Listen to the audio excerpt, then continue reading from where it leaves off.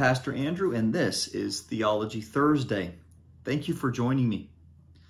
Today we're going to look at the question, why is Christian worship liturgical?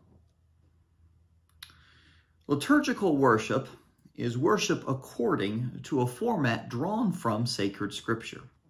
The words of the Holy Liturgy, that which we use every Saturday and Sunday, are words that have been handed down through us throughout generations of the church. And of course, there are variations in these words in the form of liturgy and such, where it's used and how it's used and the type of wording. But the way we worship is pretty much the way the church has always worshiped.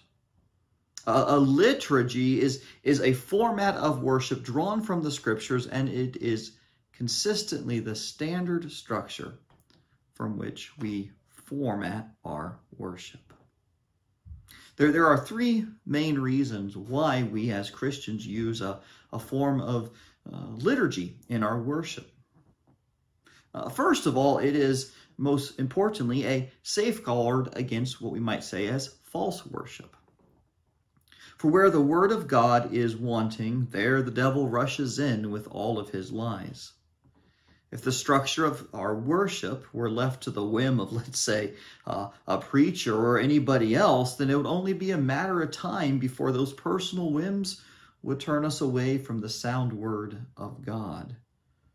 Scripture reminds us that there is nothing good within our own heart. Everything depends upon the soundness that we find in the Word of God. Therefore, it is right that our worship, liturgical worship, be continuously placed upon and in the sound structure found within God's Word.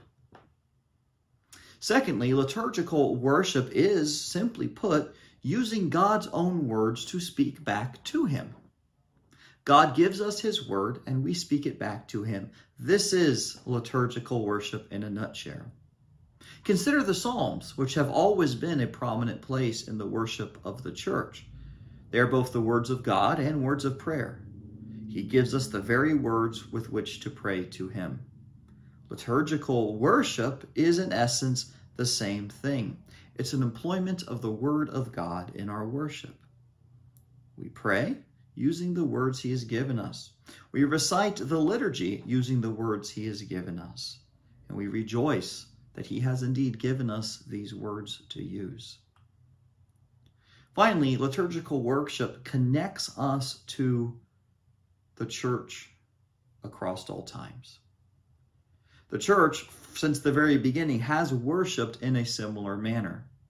And when we do, we connect back to the very saints of the past as we go into the future. Liturgical worship binds us together as the church across all times, where we worship indeed with angels and archangels and all the company of heaven.